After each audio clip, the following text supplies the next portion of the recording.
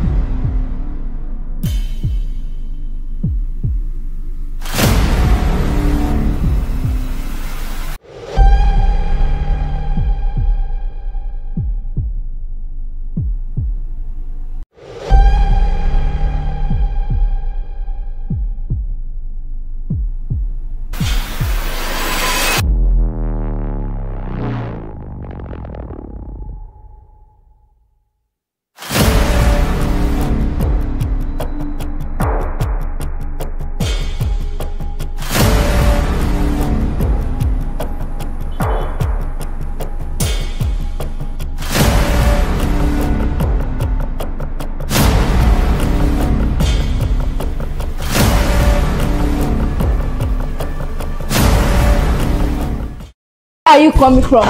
I said, where are you coming from? Outside. Do you think I am blind? Of course, you're coming from outside because clearly you haven't been in this house all day. As your brother and sister have said that they haven't seen you since when they came back from week school. Miriam, me and your father wait for your uncle Sabayomi introduction, leaving your siblings in your care, thinking you are responsible enough. If not for the fact that I decided to come back earlier than intended and your father stayed behind, I wouldn't have thought you rather then. Now I ask you again, Miriam, where have you been? At this place, we had an online study session to prepare for our forthcoming exam because our teacher said it's good to study in group. So we decided overnight studying is better. A study session, and if people cannot put your study session during the weekend or in the afternoon after school, must it be all night? Being based on who is coaching us, only has time in the night. He goes to work and comes back 7 p.m. at night. Did you inform me? Why can't you call me? Like I have been calling your number since all day. It hasn't been going through. Do you think you can decide on something without the permission from your father and I? Mommy, we just decided on it yesterday. Andrea and Daddy weren't around, so I decided to go and see. If I like it, then I will tell you and Daddy about it. And we all switch off our phone so we can focus. I'm sorry, Mommy. It's a lie, Mommy. I'm Sister Mary. I is lying. Alex, will you shut up? Alex, come here. What do you mean by she's lying? Samira didn't go for any study session. She and her friend went to a party. What? Miriam, is that truth? Is your brother telling the truth? Mommy, see, don't let her fool you. Mommy, I will tell you the truth. I need my life, but because she said it's also our promise, Samira. Now I always tell you the truth. Alex, stop your joke now. Don't annoy Mommy. Stop now. Mommy, see, stop begging me tired and telling me to keep quiet. Mommy, see, I asked Samira on the phone yesterday. Him and his friend, what her name was, that woman that I say she would follow me. Tito. They were discussing about the party and the dress they were wearing. Yeah, Mudaro, Miriam. Alex, will you shut up? Mama, why do you keep lying? They lie. Sister man, you explain I have no evidence. But me, I have evidence. Mommy, see, check her out and make sure her address is there. Yeah, Miriam, Mudaro. So you went to a party. Lọ́mọ ọdún mélòó? Alex Okaromo, hey, mo gbé. For you to even confidently lie to me, that means what she ti pa ọkọ ká ẹni. Yes, mommy, she has been doing these things. I used to see her, but I know I have the evidence fully. But today I caught her red handed. I know all the extra lessons say is very well. Ah, mo dárò, Miriam. Àṣé mo ti fi rán sórí the soon. I have been sleeping. With my eyes closed. I thought I have been raising a responsible child. Àṣé mo tọ́ra mi. Miriam, I am highly disappointed in you.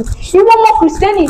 Born and brought up is the way of the Lord. Is this what you have become? A wayward child? A motherless child? Hey, Miriam, I should have known what you have become when you choose that stupid girl that ran away from home as friends. Mommy, it's not like will you shut up? Well, I can't even deal with you right now. Tibani quaking for a call. My call by any. You should then need to mummy. Tiba beba to do mama kotoshi. Just go to your room. Just go to your room. And you must not leave until I say so. Just go. Get out! Get out! I'm sorry about Sister Miriam. Okay, go and wake Annie for morning devotion. My Sister Miriam. No. Just let her be. I don't think I can start her right now.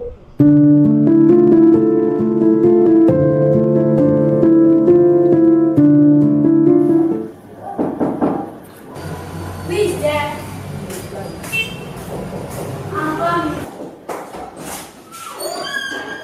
How are you? Welcome, sir. How are you? Fine, sir. How was your journey? It was fine. Not stressful. It wasn't that stressful, my dear. Hope you bought this house to buy. What good is that, my dear? And Daddy, they don't kill now. Honey, don't stress your father. At least let him go freshen up and rest before you start asking him for a souvenir. Honey, leave her. You know that she's daddy's pet. Okay, Daddy. We are go and rest. Let me help to keep this bag. Okay, then. Welcome, honey. How was your journey? It was fine. All thanks to God. You look troubled. Is anything wrong? We have a lot to talk about. But go freshen up and eat. After all that is done, then we'll settle it. Are you sure there's no problem? Darling, nothing. We'll discuss later. In fact, that party, I really enjoy myself. What? Is this what your daughter has been up to? Honey. What do you mean, my daughter? Isn't she our daughter? Why are you saying all this? Look, woman, there's a reason why the Yoruba have an adage that ọmọ tó bá dá ti bàbá yín, ọmọ tí kò bá dé dá ti ìyá yín. If there is a wayward child in this house, ti ẹni, I will not allow her to come and ruin her younger one's life. It is better you talk to her, unless people will ask me if I am her father. In fact, come that stupid girl. Alex! Yes, Daddy. Come your sister. Okay, sir. Darling, I'm sorry. Oh dear. Peleja.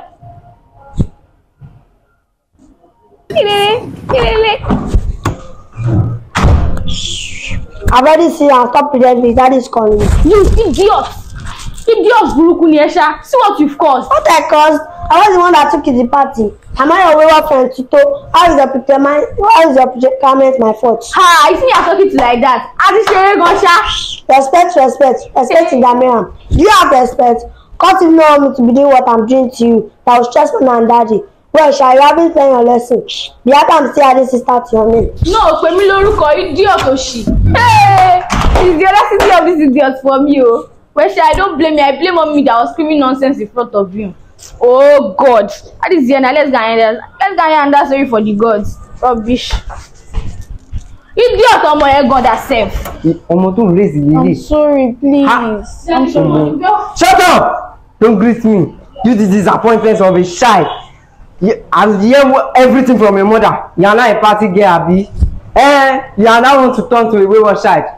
That is that what you choose, and I'll show you the kind of person I am. It is better you are on break till your YX starts, and the only time you are allowed to go out is when we are going to church, and after church back home. You get me? If you like to do strong get, and you know the kind of person I am, woman, you better talk to your daughter, because if this goes on, no amount of begging will make me listen.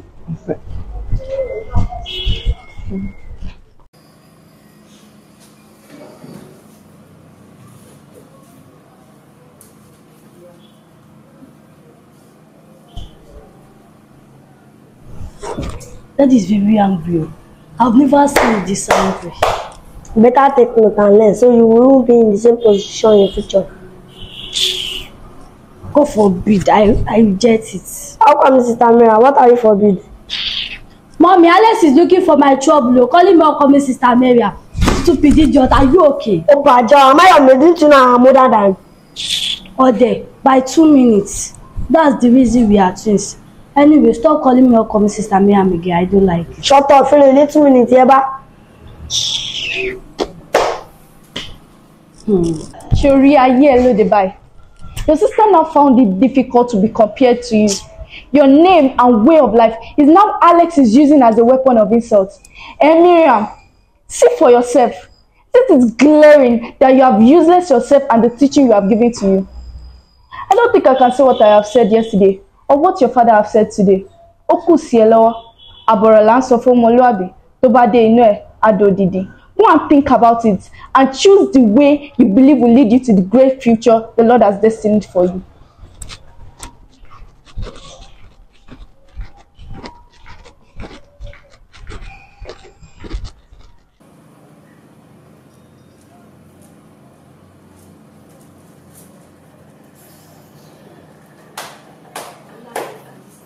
What is wrong with your sister? Don't mind her. She was blaming me, saying it's all my fault. How did you invite her to the party? I wonder anyway upcoming. Alex, don't try that. How come, Sister Mira? Let's go. Give one no, if I can't walk. If I can't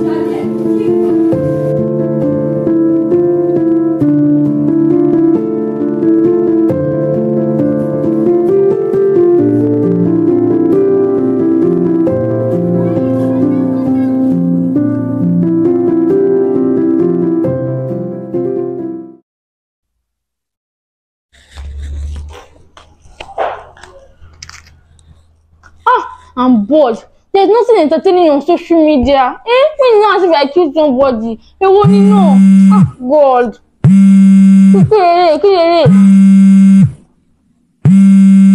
Hello, Tito, what's up? I'm fine. How are you? And now you're not Tito, it's the worst. I swear, even COVID-19 is not as worse as this. And it's barely a week. How am I supposed to cope? Babe, I'm in prison. Sorry, dear, but Mira, now wow, your parents are harsh. Tell me something I don't already know. Shebi, I told you now. All the things they were telling me. You go think say I carry beleni. Whereas now ordinary party I go.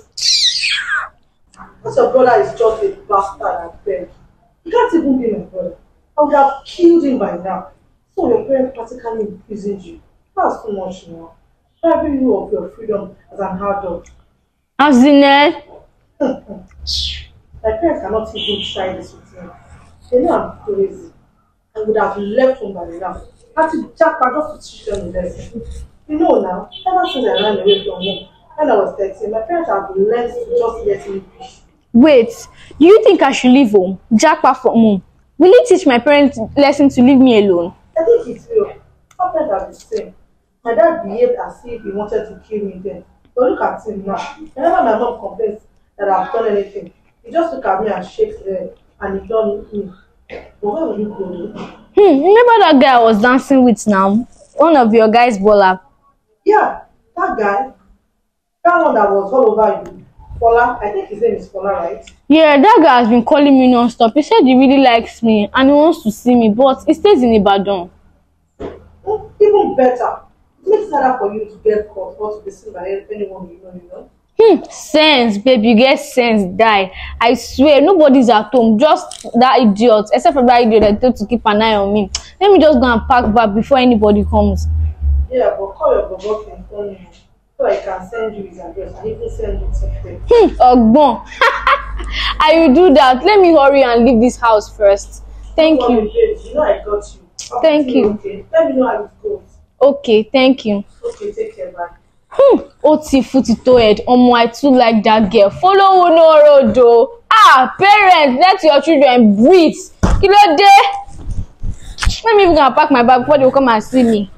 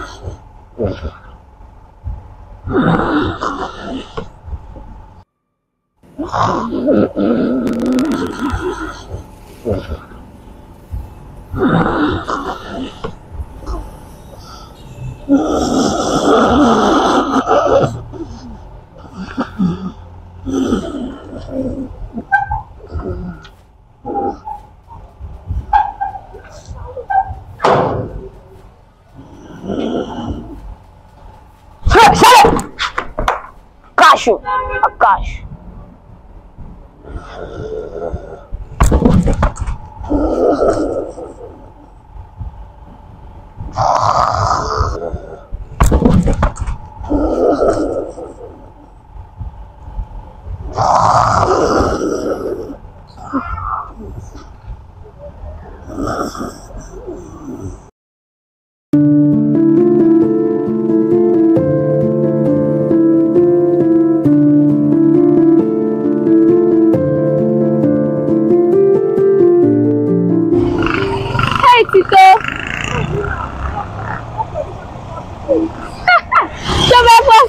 Hey, me, I'm out of the house already. I'm just waiting for a bike to take me to the park.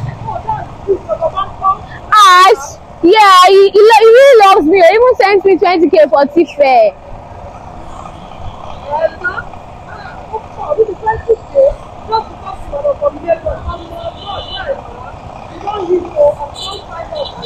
Get out, George, Tito, boy. He's really nice. He seems really caring.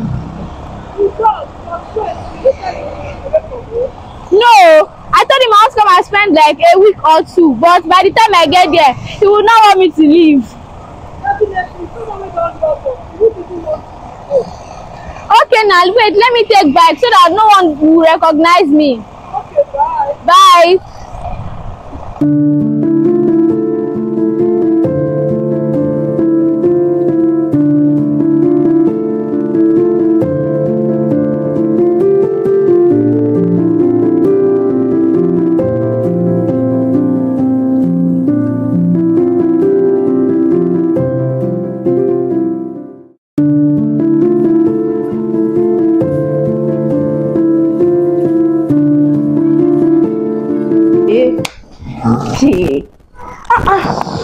Why is this door not locked?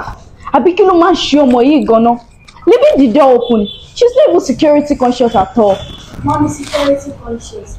She think Kasali is at the gate, watching videos in her house. Kasali, that other street, you only watch after a big sister, nothing else. Honey, go check your sister for me. Maybe she's in the kitchen. Abikino man show mo yi gonna. She cannot even lock the door. Ha! Money so lenny buruku. What's it here?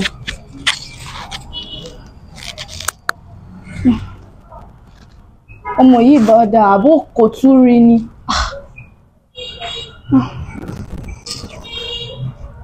Mom, she's not in her room. I take her in the kitchen. Don't tell me this girl has gone out though. Okay, Alex, go check her for me in the backyard. Maybe she's washing her clothes. Ọmọ yìí ò gbọdọ̀ jáde o. Upon knowing what her father will do to her. Okay, let us see. Máa bá mi lé. Máa sọ bí tó lọ. Máa ṣàlàyé. Àbí ìyẹn náà ò ti rí báyìí. Okay. But she's not at the backyard. So this girl went out. Upon knowing what her father would do to her. Jesus mio. Kasali! Alex, go call me Kasali. I don't know where he is when she was leaving the house. Abi biru gate ma wo tún lele bá ìtorí Ọlọ́run. Hey. Madam, they call you. Hey. Where is he? Okay. Madam, you call me. Where is Miriam? Where did she go? Small madam. So madam, they said now she not fit come out from my front. Jim, you go why you dey sleep? Kasali, do you sleep off? At any point, do you doze off? Madam, no besides sleep, I swear na meditation. How small madam can go like this now? You asking me? How? You asking me? Should you pay? Left here to watch after her. Who is? See, just go. I cannot shout right now. Ah, if madam. your guys come, you know what to do. Just go. Madam. I said get out. Just you. Anything your father even object, I will not even object at all. I will not even do anything. Your sister again. At this point, what is Sumi? What is she doing? I hope she will come back. Oh, I didn't say anything because I didn't want to make mommy worried. What do you mean? Nothing. No, I just hope she will come back, but that's not what I am thinking. Are you thinking she has run away from you? Abba, no. She won't do that to mommy and daddy. She won't do that to us too. But just to clear my doubt, let's go and check her room. For what and daddy is having pack her bag or something because he's not having any straight it.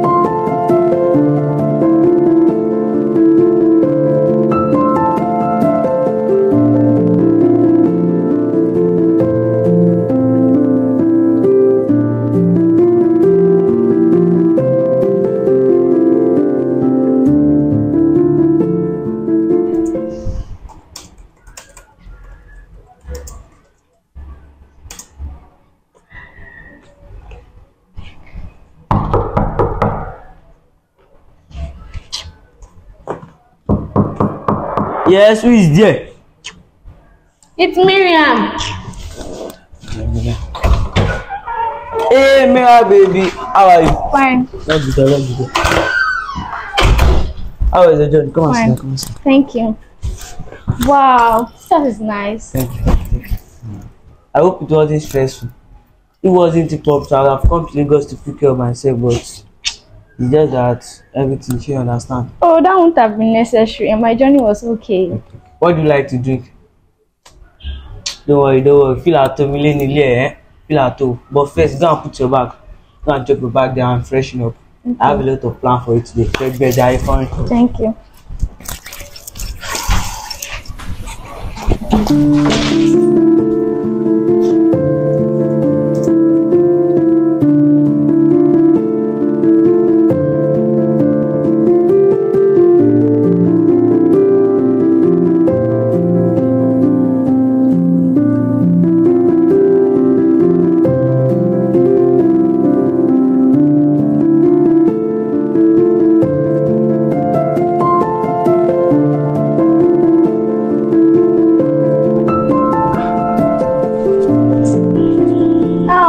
Welcome. Yes, how is work? It was fine. No thanks to God.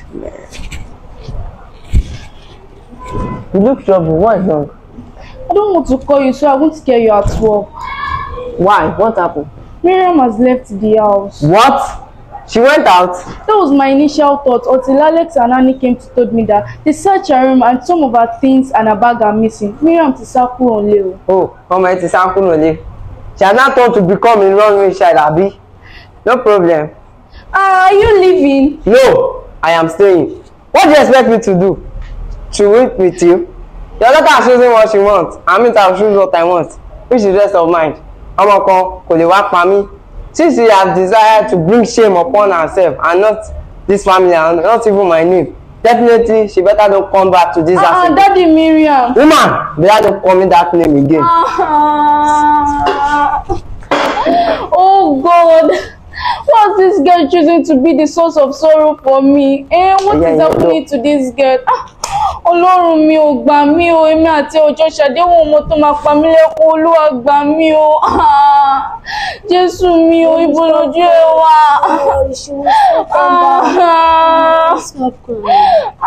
Olúwa o, ṣàánú mi o. Ṣàánú mi o, èmi àti ọjọ́.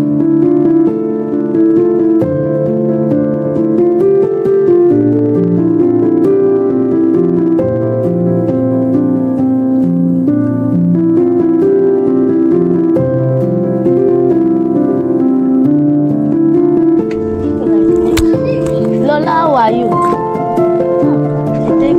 And this woman even bring better egg for me today. Ah, Lord, I thank you. Say they sell markets well, oh. Lord, I thank you. Mommy this Lizzy. egg big, oh.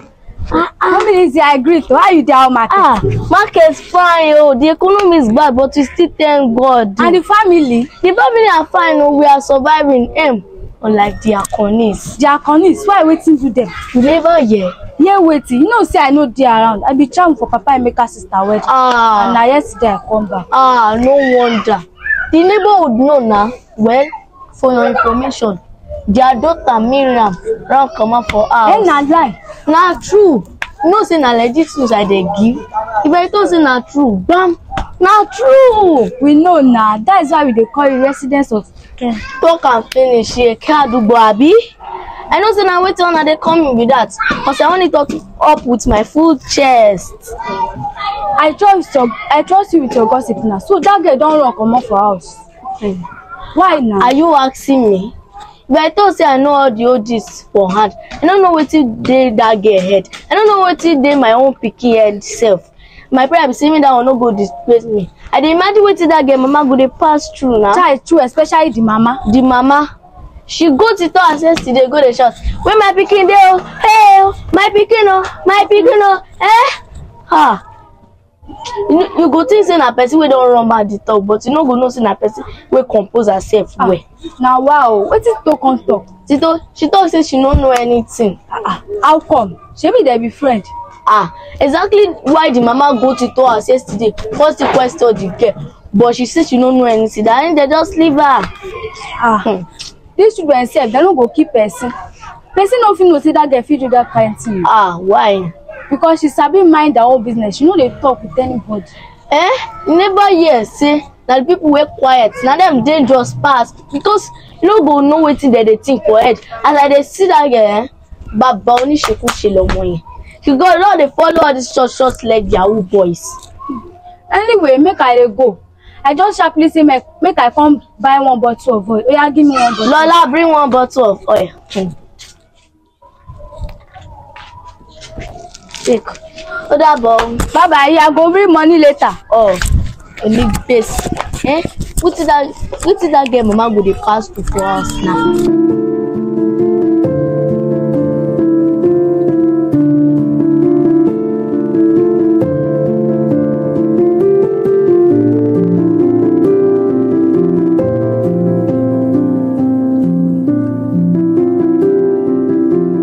Aberi mi lo dey buy Yamufe. See what Miriam has done to me.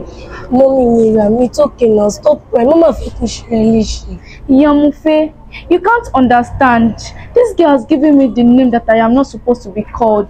I am loved by everyone in my husband's house. But now, they all seem to have something negative to say. And this girl caused it all. She caused it all. I know that, but only parent, what will cry so for you? With your tears make her come home. Alright, please don't cry again.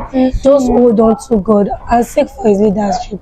So energy to always lórí ẹkún ìfid gbàdúrà kí Ọlọ́run bẹ dá ọmọ ẹ padà àti fún agbára láti lè tọ́jú àwọn àbúrò ṣùgbọ́n ọ̀rẹ́ mi. I have heard you. Oya ọ̀rẹ́ mi, don't cry. If you kill yourself, ṣé pẹ̀lú máa jẹ́ kó ọmọ ẹ padà wá báyìí? I reject it. She'll come back to meet me alive. Mary. Oya ọ̀rẹ́ mi, don't cry again. I know we will have her back and she will come back in Jesus' name. Sure, ọ̀rẹ́ mi. Thank you very much.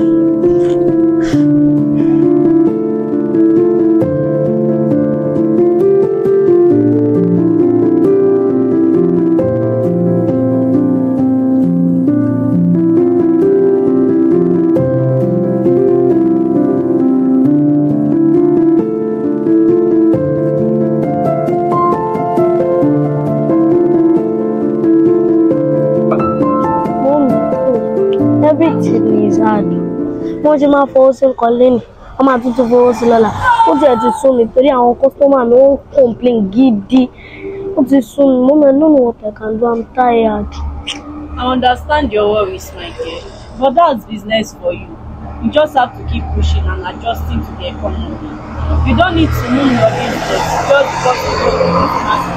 Because if you ruin your price, you no longer have what to have sell for your customers. So do you understand? Mommy, I know, but I don't want to be greedy with my price. I know. You can't afford to be greedy with your price, because that will take the edge you have over your competitor. Increase your price over to the economy, the price economy. You don't have to be too greedy with your price. Do you understand? Okay, mommy. Thank you for advising me, mommy. You are welcome, my dear. I can't believe that our own time is even more better than you guys' time. We are all thinking that our future will be more good and our children's future will be more good and brighter. But here we are. Mommy, any future cannot be again. But future just Don't say that, my dear. I believe that with our faith in our Lord Jesus Christ, everything will be better. Amen. No, I do better. Is that not their funny face daughter? Drop me play. They have been Mommy, looking for her for months now. That girl, our children are looking for her. Jody, they me play now. Mommy, that girl is smelling. The day that she come and stay in front of her shop. What do you mean by she's smelling? Their funny face daughter. Yes. Me, why you Jojo say me pay? No, me pay. Ma ba yin lọ pé. But ma bá sọ̀rọ̀ lenkule na re bá sọ̀rọ̀ wájú. Mo ti gbọ́ bá mi. Hey, auntie.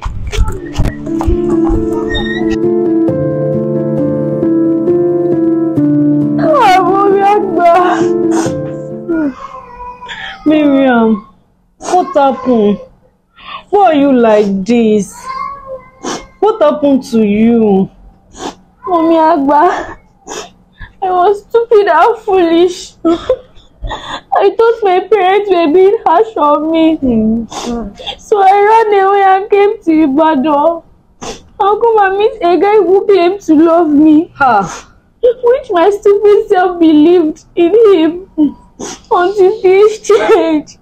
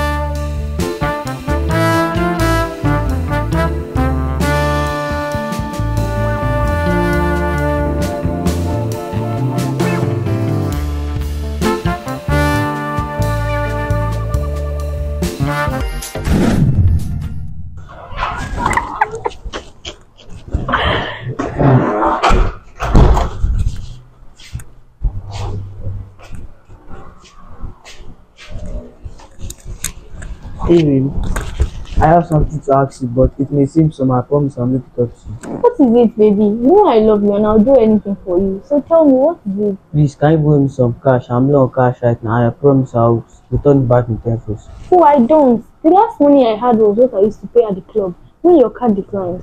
Excuse, I'm sorry about that. But please, can you borrow me your phone for some cash? I'm low on cash right now. I need to buy some too so that my mother can pay. And by the end of the week, I promise you, using the latest iPhone. on my phone. How would I stay connected with the world and my friends? Don't worry, you won't be foolish for too long. You can share my pay with time. I will have sold my own, but I'll choose what million on it. Please, can you borrow me? Okay, take, because I trust Thank you.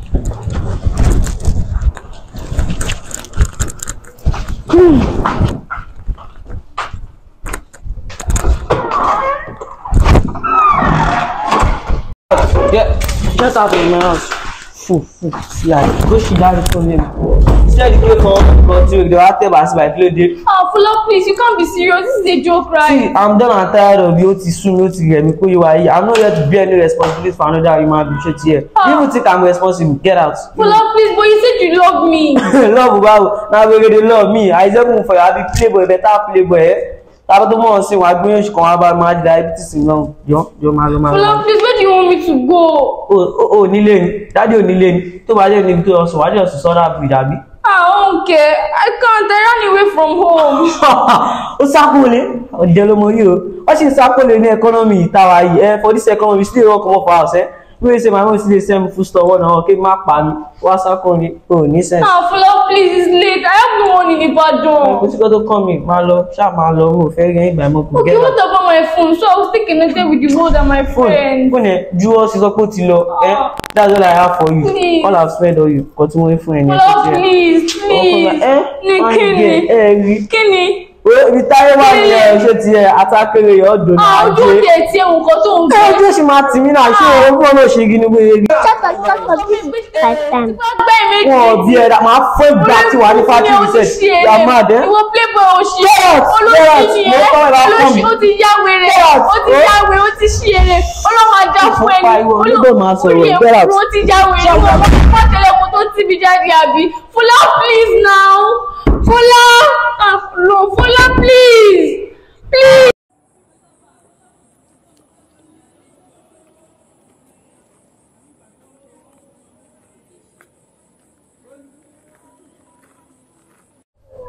Ọmọ mi á wo gbó. I know Martina. The party we go today. I go drink push, I go smoke. Àtẹ̀lé ọmọ ẹ̀dẹ̀lẹ̀ lálẹ́ yìí máa ṣe ṣe. Ó máa tẹ̀tẹ̀. Ọmọ Ibo náà máa ń fagbó sẹ́.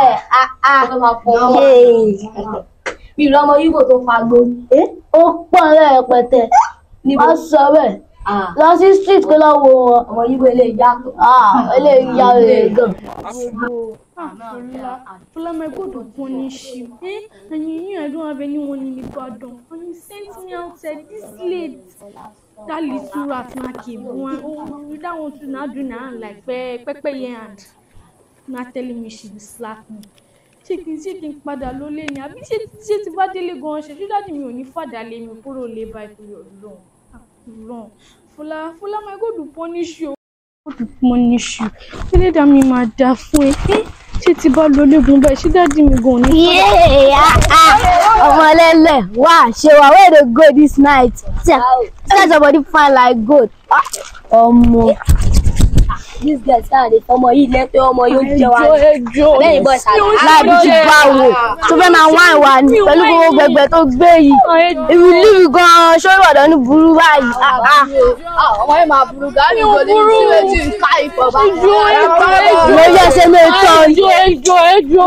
Una man, una too light. No say na action bobo be my name. Action pọ̀ bí ogun. I beg make we pass the game. I really don dey shake. If you ti don dey shake with you go pack am. Oya wo pack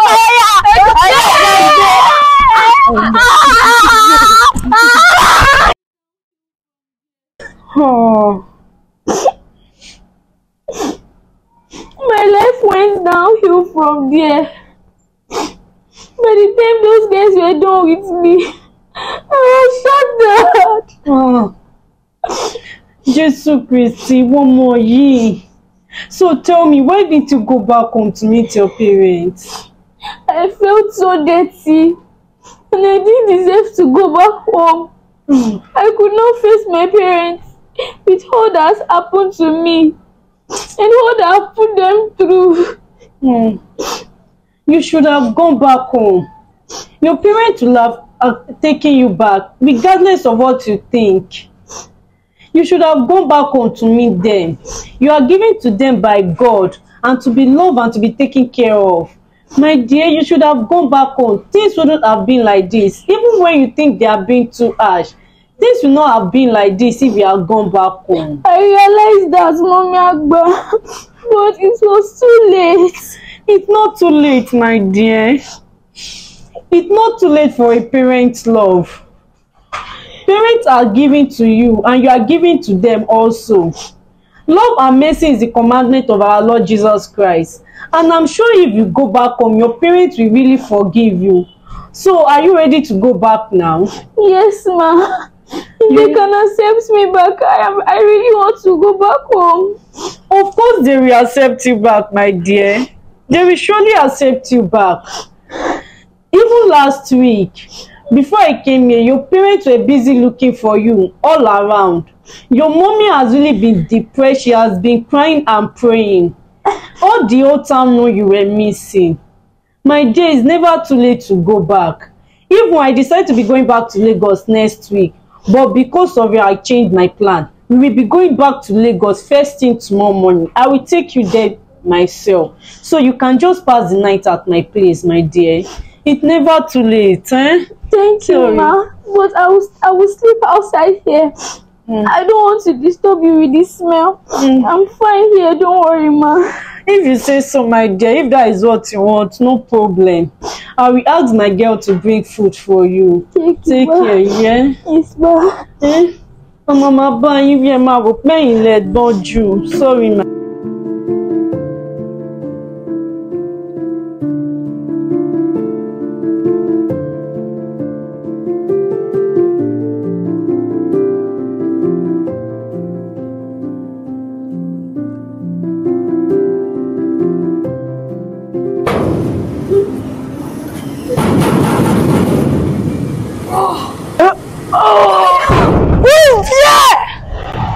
He's not that. Thank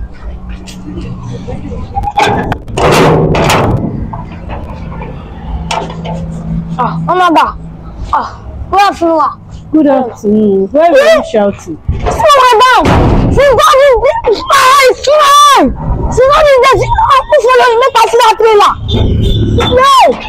How many people you see for here? Why are you shouting? Madam. Mommy is around. She's inside. Okay, let's go. You don't want to go?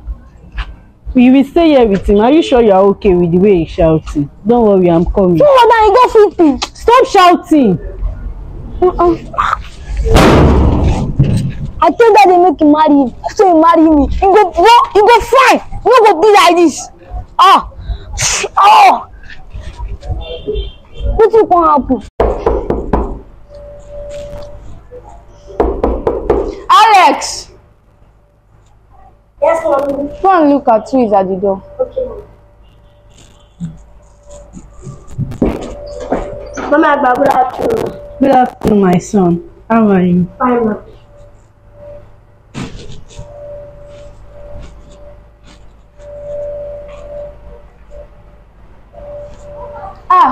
Mommy Agba. Good afternoon, ma. Good afternoon, Mrs. Akoni. How are you? I'm fine, oh. Mama, good afternoon. Good afternoon, my daughter. Orí wo ní ìlò ṣì wà? Ìyá Agba, bury me. What can I do? You Mama better Agba, stop please sit down. thinking. I will stop. What can we offer you? Nothing, my dear. I will just go straight to the point. Oh, before that, what of Mr. Akoni? Is he around? He went for a business trip. Since then, I've not heard from him. Yes. Okay, let's move to business. I traveled to my daughter's place, Mojola, at Ibadan, last week. I was really surprised and shocked to see your daughter. My sister.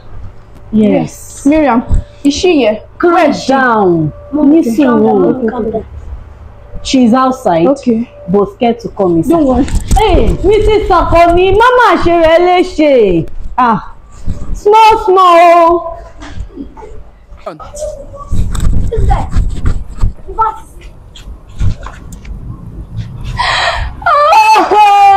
Please, I'm sorry.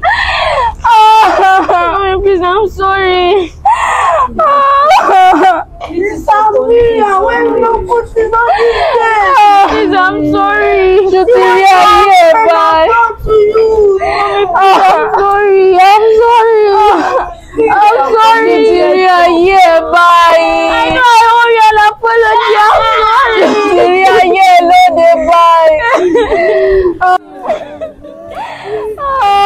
Mommy, I'm sorry.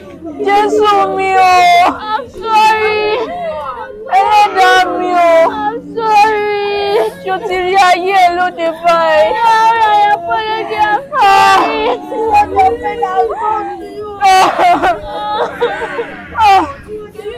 Jésù.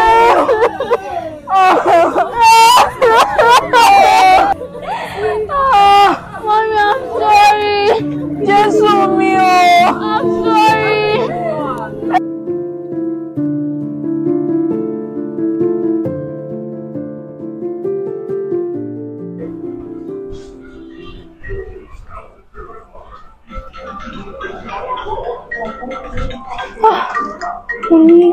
So tasty.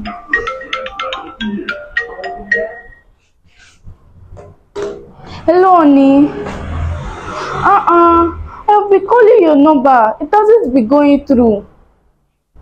Oh, there's no network. Oh, I just realized that I have been calling you since then. It wasn't be going through. Okay, how is everything? I just want to tell you that Miriam is back. What do you mean by it is not your business? Stop now. Don't be doing this. This thing is affecting him. It's affecting me. Okay, I have calmed down. I just want to tell you that Miriam has rashes on her body. See, the foul smell that is coming from her is very, very bad. Okay, I'll be taking her to the hospital tomorrow. Okay, if I get home, I will tell you the results. Take care of yourself. Okay, when are you coming? Next week. Okay, bye.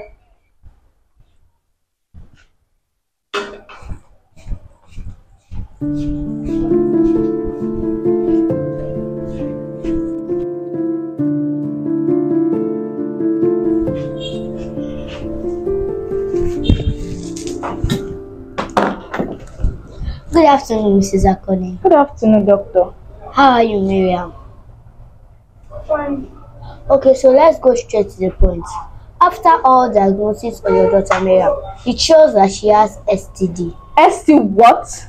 STD, sexually transmitted diseases, called trichomoniasis. Miriam, mo dáràn, sórí ayé ẹ lóde báyìí, ṣó ti rí nǹkan tó fà á. Jésù mi o. Oh, calm down. Calm down, Mrs. Akoni.